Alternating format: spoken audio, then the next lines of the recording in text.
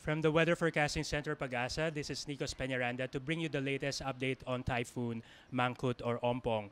As of 10 a.m. today, the typhoon was estimated to be 725 kilometers east of Verac, Catanduanes, and it is currently moving west at 20 kilometers per hour with maximum winds of up to 205 kilometers per hour and gustiness up to 255 kilometers per hour.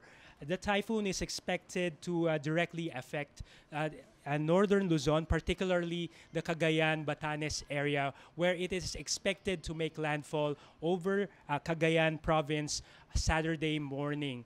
Signal number, tropical cyclone warning signal number 1 has been hoisted as early as today over the following provinces. So in Batanes, Cagayan, including Babuyan Group of Islands, Apayao, Abra, Kalinga, Mountain Province, Ifugao, Isabela, Benguet, Quirino, Nueva Vizcaya, Aurora, Nueva Ecija, Bulacan, Rizal, Laguna, Quezon, including the Polillo Islands, Camarines Norte, Camarines Sur, Catanduanes, Albay, Sorsogon, Burias, and Ticao Islands. These provinces will experience or expected to feel the peripheral effects of Typhoon Mangkhut within the next 36 hours. So the critical time for this typhoon is around Friday night, where the intense winds of the typhoon will be felt